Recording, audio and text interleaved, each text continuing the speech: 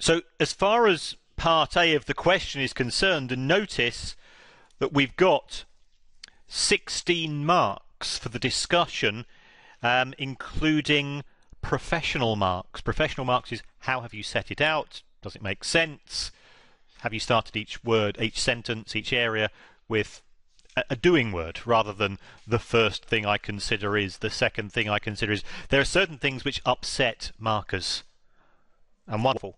So keep it to the point, keep it brief. Yeah. So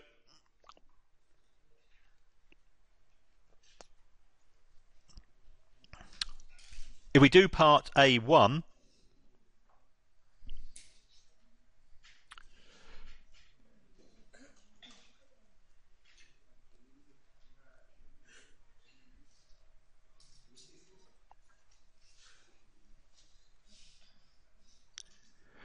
in terms of failure to meet users' needs, users compare the results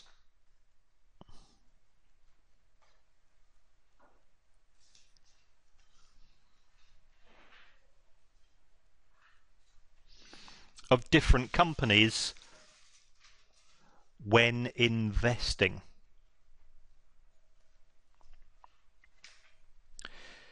This is very difficult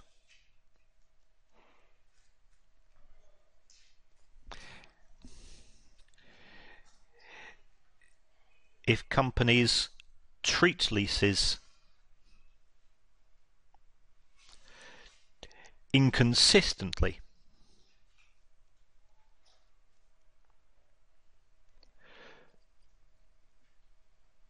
Between finance and operating.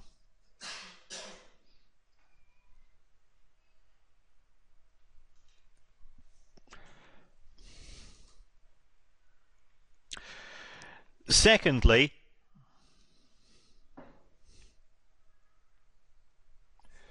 many users adjust the accounts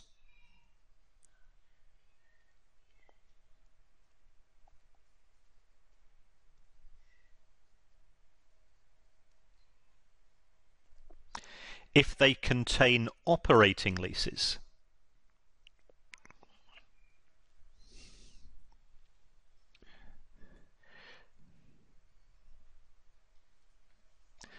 They convert these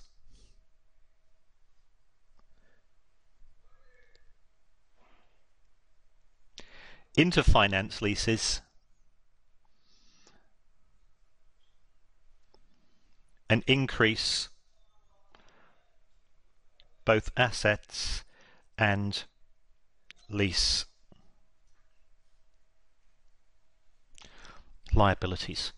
So the fact that people are adjusting the accounts, surely this suggests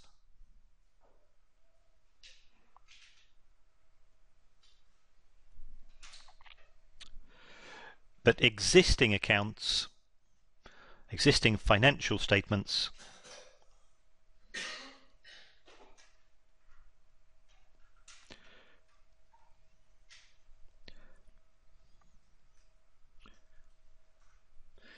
do not meet their needs.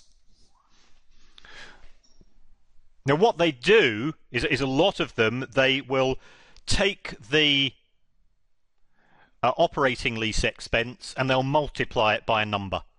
And it's often known as the rule of 8. They'll take the operating lease expense, they'll multiply it by 8, and they say, well, that's the value of the asset and that's also the value of the liability. So they increase debt because they don't trust the way that we prepare the accounts.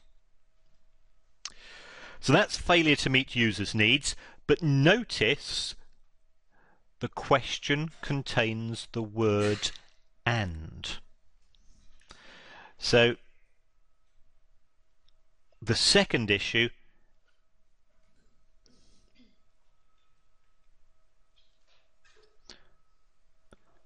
we're looking at whether or not the current lease rules are conceptually flawed. Firstly,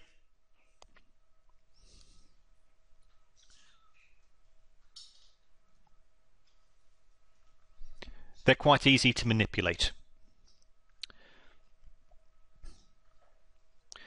Many leasing companies create leases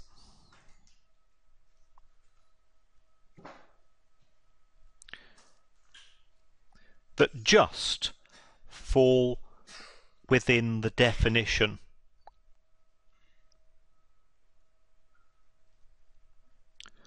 of an operating lease,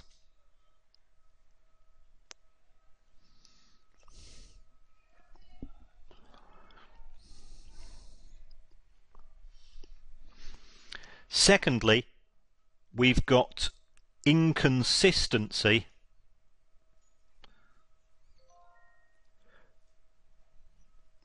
with other financial instruments. Leases are not covered by IAS 39 and IFRS 9, etc.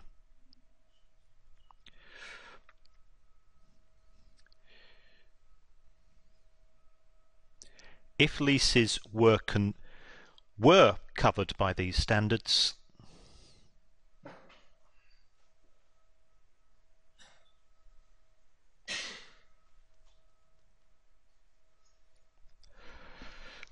different figures would appear in the financial statements.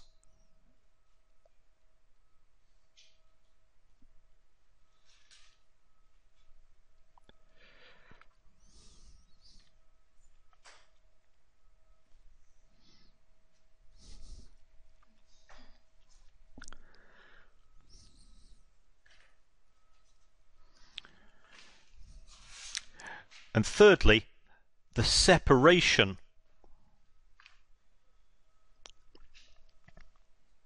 of leases into financing and operating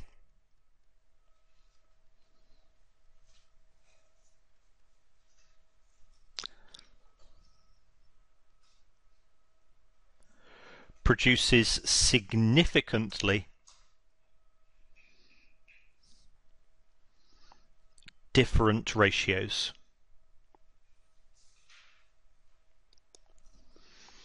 So this is conceptually flawed because often the difference between a finance lease and an operating lease is very, very small. And yet the impact it can have on the accounts can be very, very big. Surely that's wrong. So can you see what I tried to do as always? Each sentence, 2-line maximum, getting a few points in. So that's part A1. If we now take a look at part A2, and in the real exam people wrote very little for this.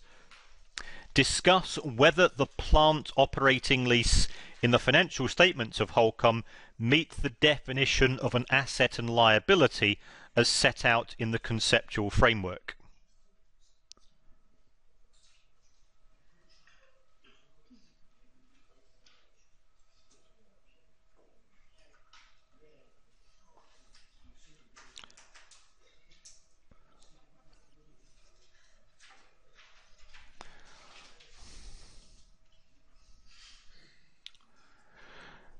What's the definition of an asset per the framework?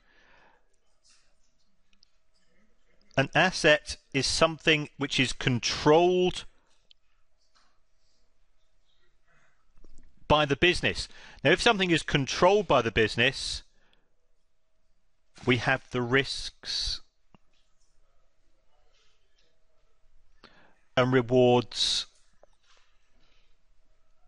of ownership.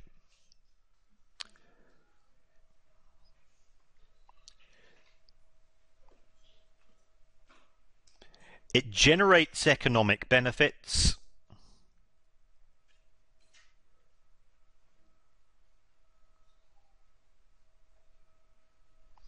and it's due to a past event. So you'll pick up marks just from saying, well, I know what the framework says.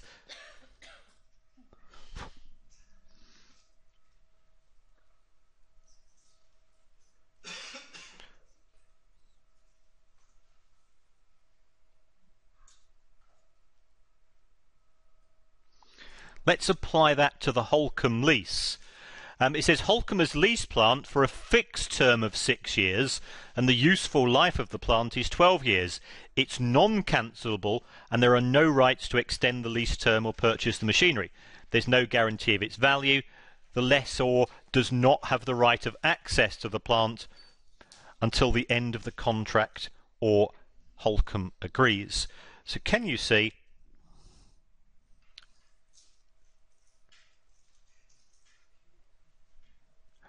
Holcombe has the rewards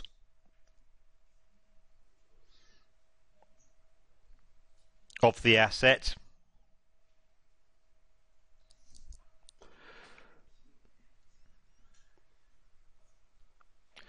because it can use it in the business.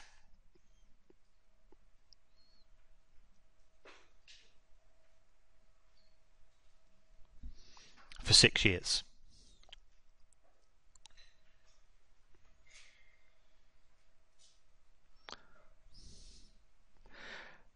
Holcombe has the obsolescence risk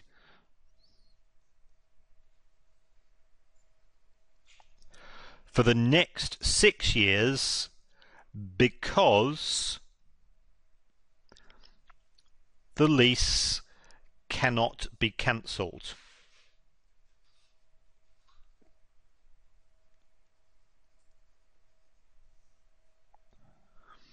So we do have risks and we do have rewards.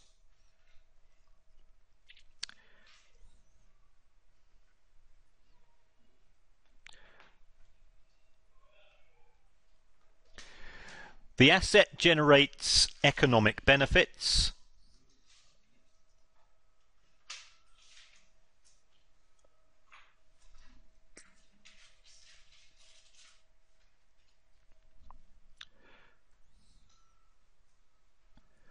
Because the plant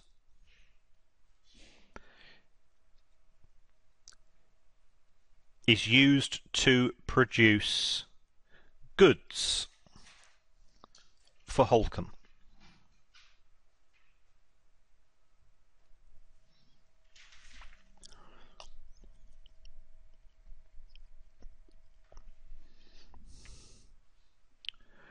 And the lease agreement signature is the past event.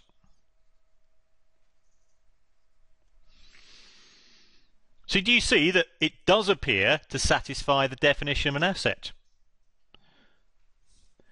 Therefore, the plant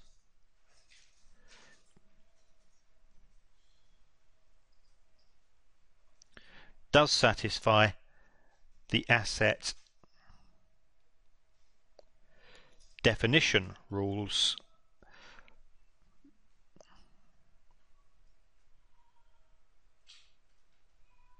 per the framework.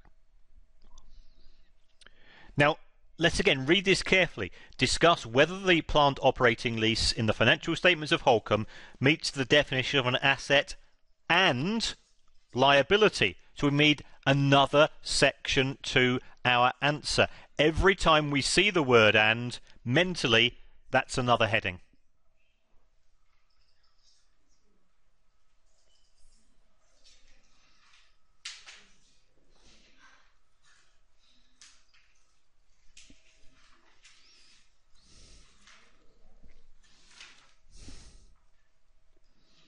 So what is a liability?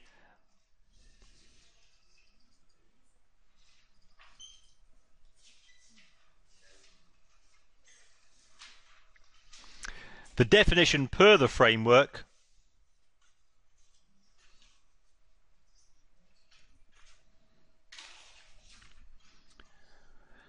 It's an obligation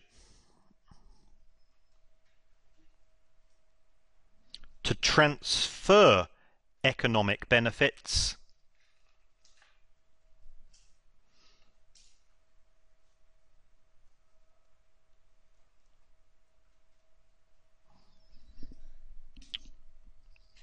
and it's due to a past event. So if we now apply this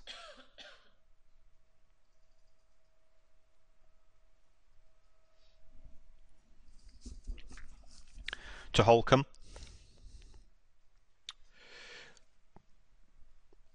the lease agreement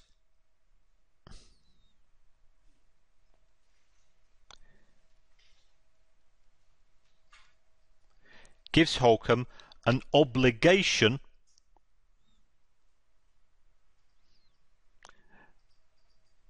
to pay to the lessor for the next 6 years. So we do have an obligation at the SFP date. The lease signing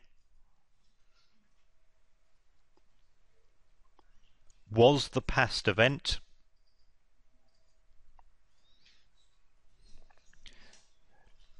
Therefore,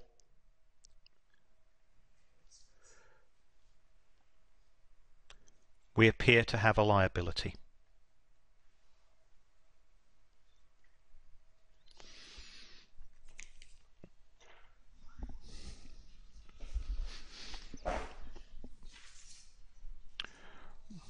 So I've not written a huge amount. I've written 2 pages there, but they're not the same size as ACCA pages, are they? But everything that I've tried to write, focus. And this is, you hear me shouting it every time I set a question. Focus, focus, focus. Try to get as much down as you can in as few words. Okay? So that's part A.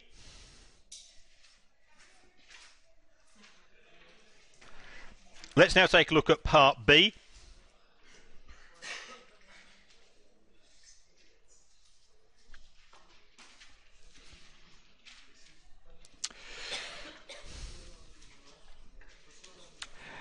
So this appears to be a sale and leaseback.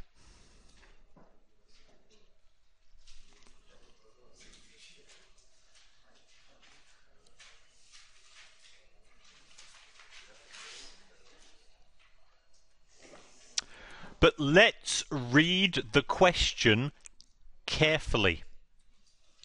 It says, show the accounting entries in the year of the sale and leaseback, assuming that the operating lease is recognised as an asset. So what the examiner is asking us to do here is to apply the proposals for the changes to the way in which we're going to treat leases. So he says, ignore what you currently deal with it. What are the proposals? And the proposals are that all leases are going to be capitalised. Whenever you have a question, break it down into smaller parts. So first of all,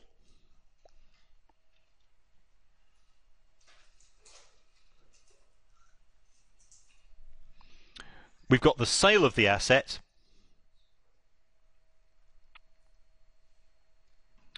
So we have sold the asset for 150. We will credit PPE 120. And because we're going to bring the asset back into the accounts, we're not going to recognise a profit. If you were accounting for this under the old operating leaseback rules, you would have taken a profit of 30 million to the income statement. But because the examiner has asked us to treat it differently under the proposed rules, instead I'm going to credit deferred income 30.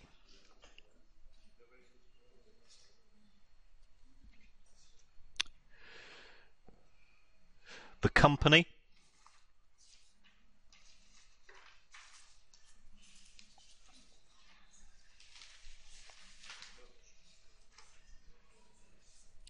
then brings an asset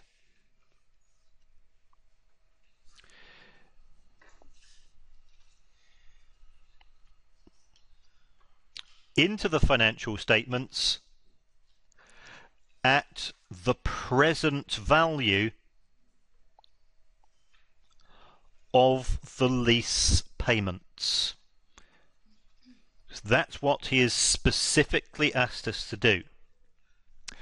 What are the lease payments? Well, the lease payments are 16 million a year. Now, you could have done this as a calculation, but the examiner has given us some annuity tables. So it's going to be 16 million. An annuity for 5 years is 3.993. Now, you could have worked it out by taking 16 divided by 1.08 plus 16 divided by 1.8 squared, but if he's going to give us that number, let's work that out.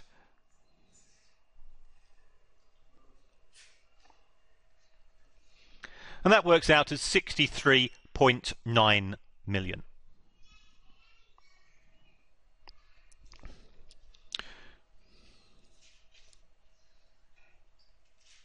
So we debit asset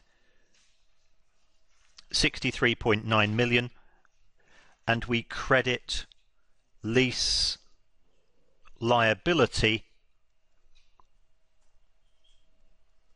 63.9 million.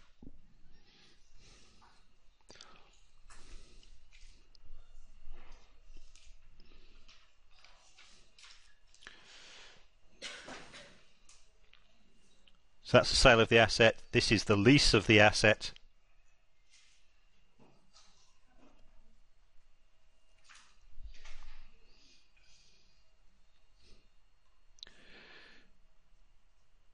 Let's now calculate our interest and liability.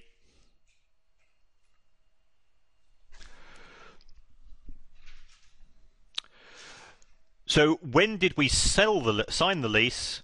We signed the lease on the 1st of May X4. Now it looks like we're preparing the accounts for the year to the 30th of April X5. So I'm going to go the date, the 1st of May X4.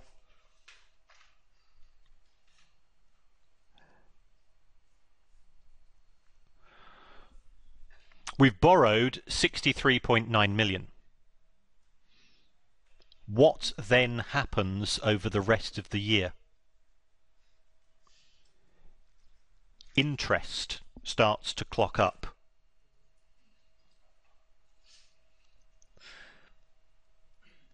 And we're told that that interest is 8%. So that is 5.1. We make a cash payment at the end of the year of 16. So 63.9 plus 5.1. So our year-end liability is 53. We need to do this for X5 as well because we need to split the liability between current and non-current. So we've got 53. 8% is 4.2. We repay cash of 16.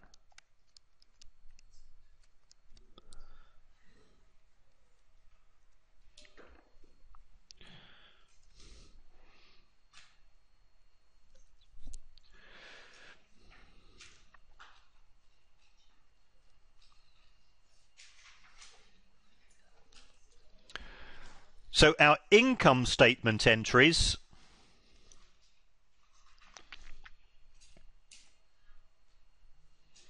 will be the release of the deferred income. Remember, we had deferred income of 30. Spread that over 6 years.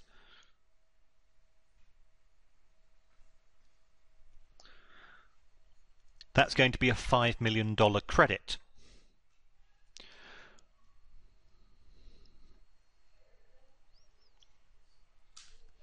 We're going to depreciation. We've put the asset in at 63.9. Spread that over 6 years.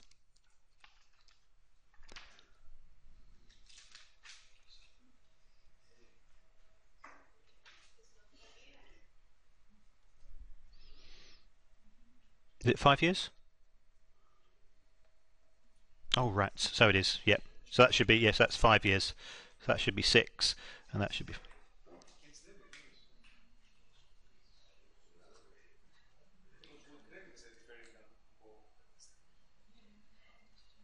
Yeah, but when you release the deferred income, you debit deferred income and you credit income statement. Yep. So this should be over 5 years. Sorry for that.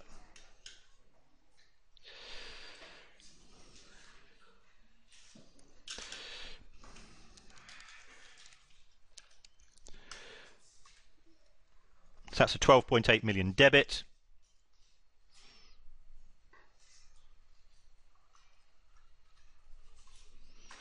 Interest.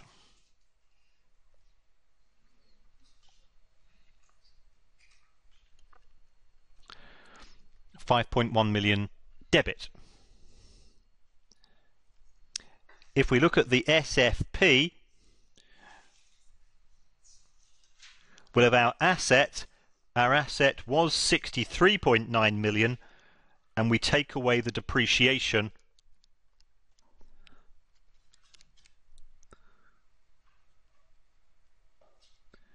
So we have an asset of 51.1 million, and our liability will have a current and our non-current. Non-current is what we expect the liability to be in a year, which is 41.2. We know that the total liability is 53, which means that the current liability is the balance, and it's 11.8.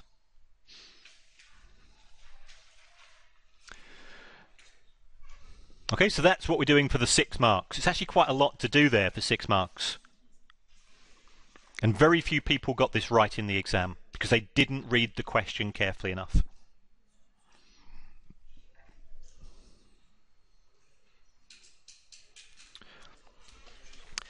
B2, it says we enter into a short operating lease for another building. The lease is for 3 years and is currently 5 million per annum, but an inflation adjustment will be made at the conclusion of years 1 and 2. So this is our 3-year lease.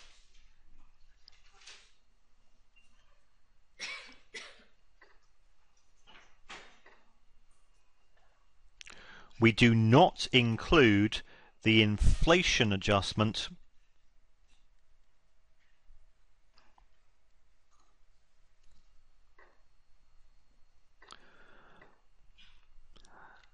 until the increase has taken place.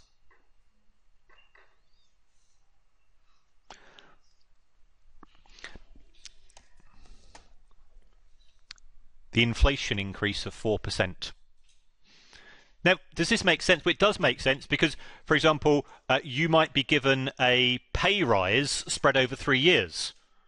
So you might be told the pay deal is you get 2% this year, 3% next year, 4% the following year.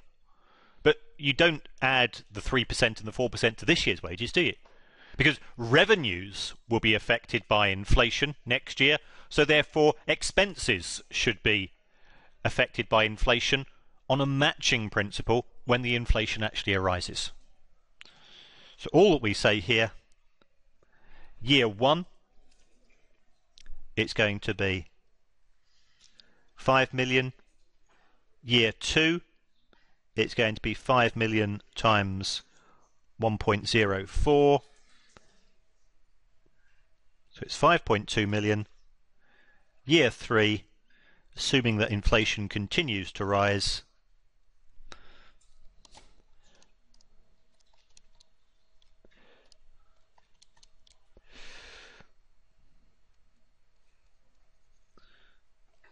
it will work out as 5.41 million.